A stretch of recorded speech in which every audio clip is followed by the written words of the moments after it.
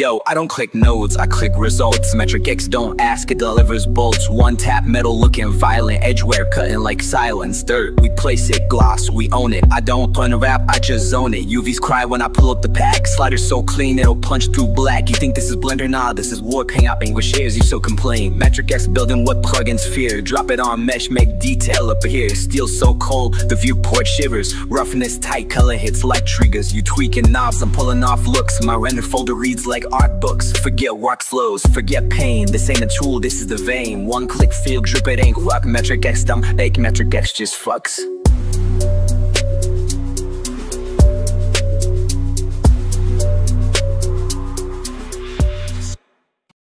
Yo folks, this is Jack, and in this video I'm going to talk about our add-on MatricX.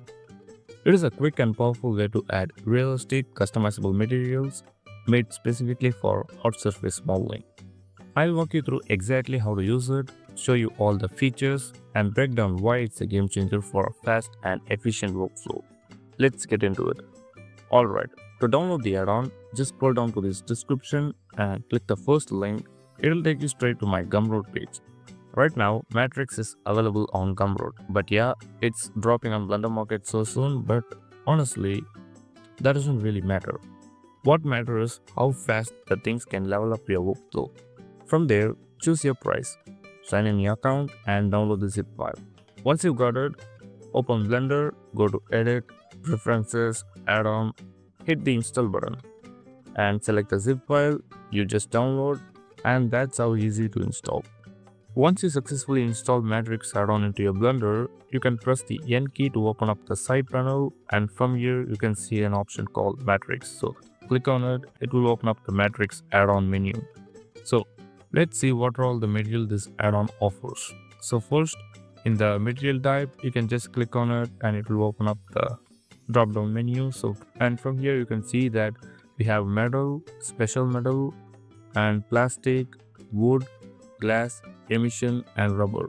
So it's offer customizable and pre-made materials. In just a one click, you can add it to your model. But before we exploring about this add-on deep, let me talk about why this add-on is so important. Back in my times, I was struggling with adding materials.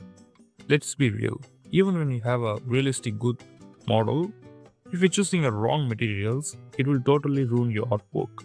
Because materials are going to give your model a realistic feel. If you have a funky ice cream materials, your artwork will totally become a disaster. Back in my times, I was looking for a realistic material to apply to my model, but the problem is, most of them from the internet are low quality. And even when you find a good one, it requires UV unwrapping.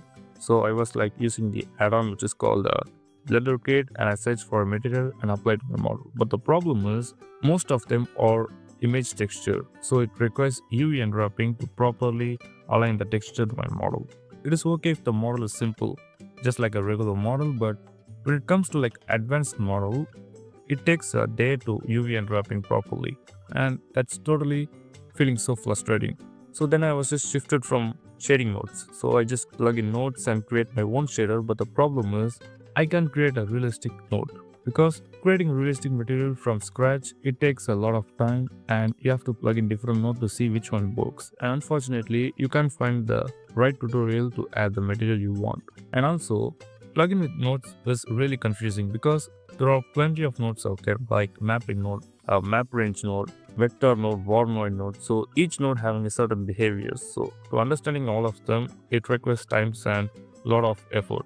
I was like wondering about how it would be like if an add-on that could solve this problem.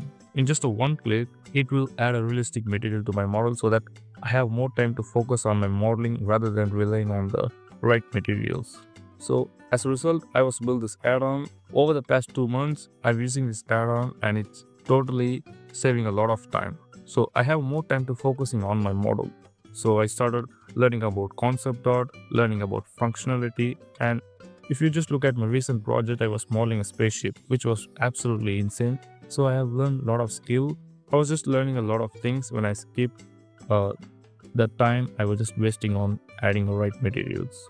So that is the reason I would just like to share this add-on to you, because most of them will be struggling with finding the right materials and wasting your hours on UV unwrapping and node setup and so on. So you don't really have to worry about all that.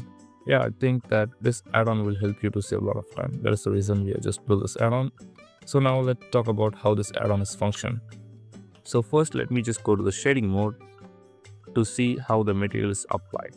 So I press the N key to open up the side panel, and this add-on is very simple.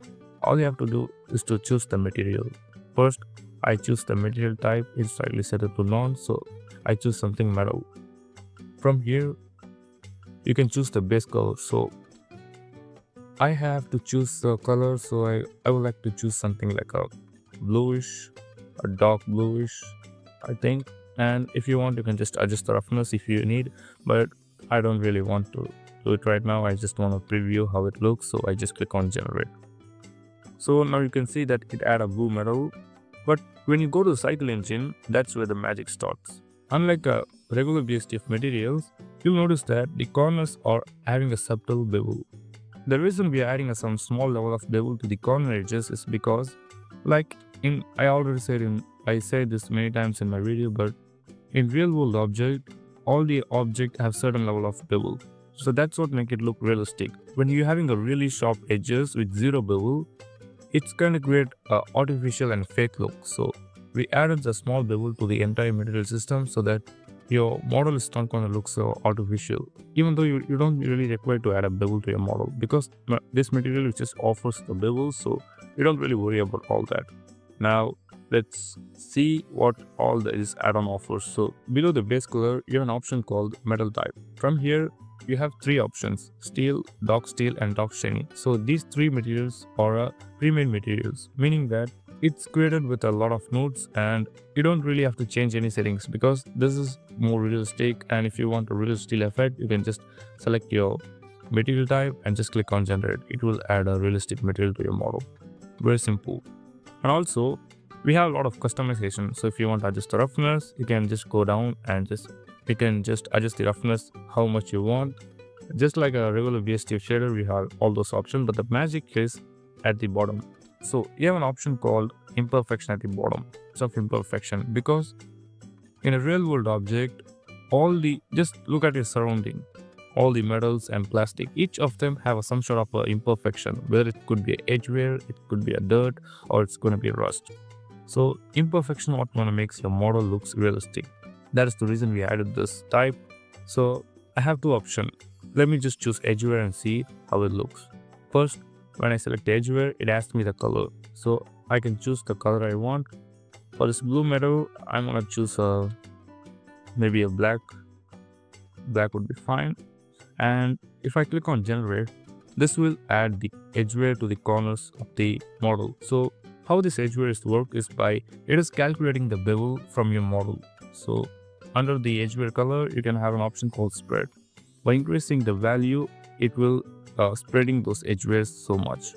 But typically I would tell that the value between 0.2 to 0.9 works best most cases, but if you want, you can adjust it to your preferences. And I want to say one thing to you. If you like to scale your object like SZ, and you can just scale it something like this, and when you press the N key and go to the item tab, you'll notice that your scale values be changed. So this could be problematic because when you apply an edge wear without applying the scale or resetting the value, the edge wear might be not working properly. Let me just scale down the Y also so that we can see. When you rotate it, now you can see that it's totally became black because it can't calculate the edge wear.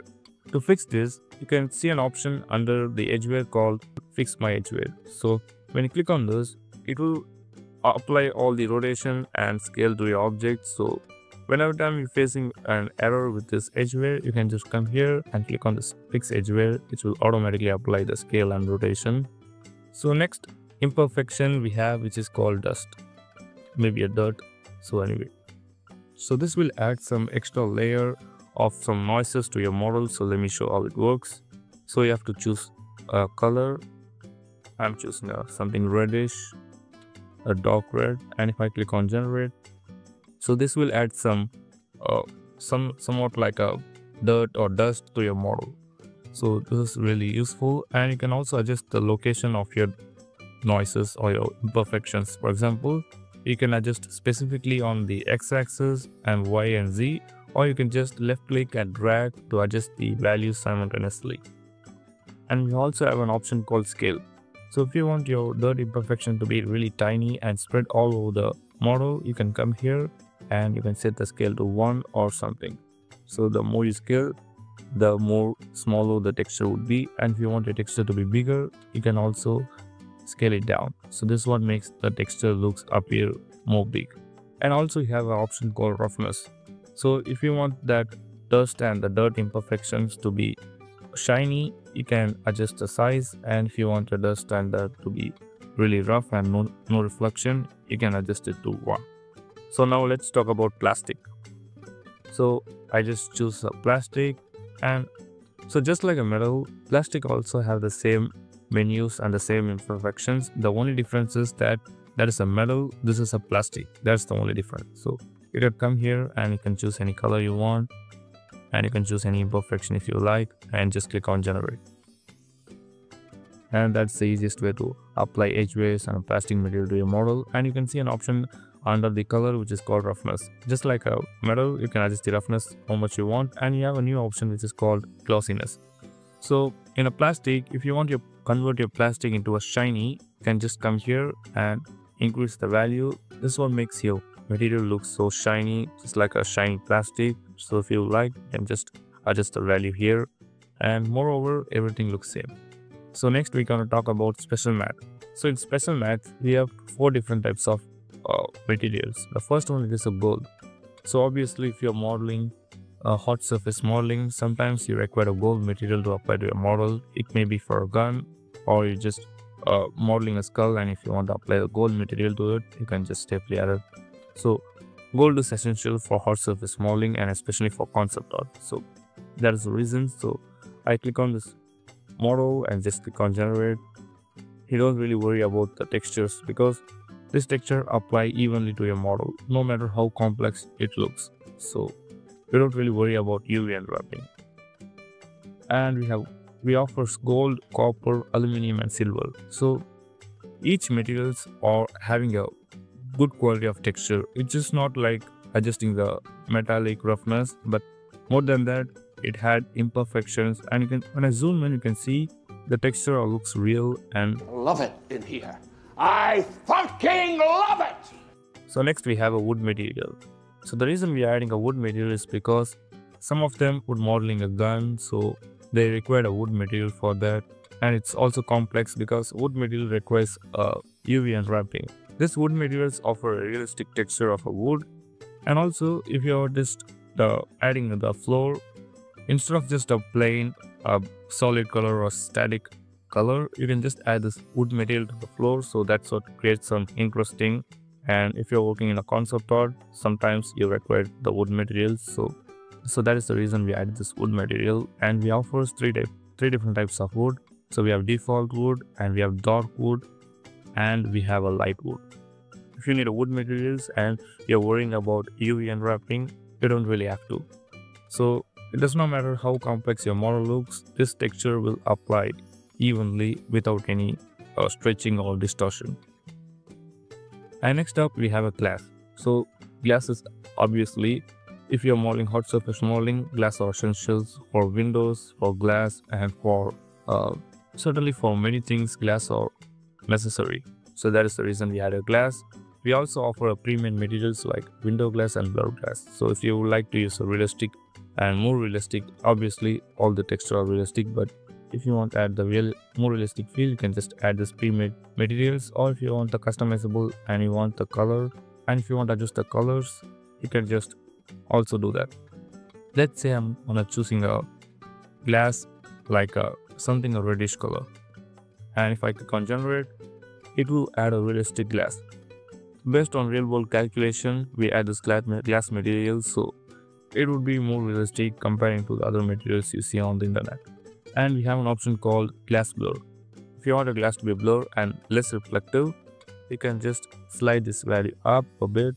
So this is what creates some blurriness to your glass. So that is a good option. And next up we have emission. Emissions are also needed if you're modeling a spaceship or a sci-fi weapon, and if you add some small level of lights to your model, then emissions are required. Come to this emission tab and you can just choose the color and you can click on generate.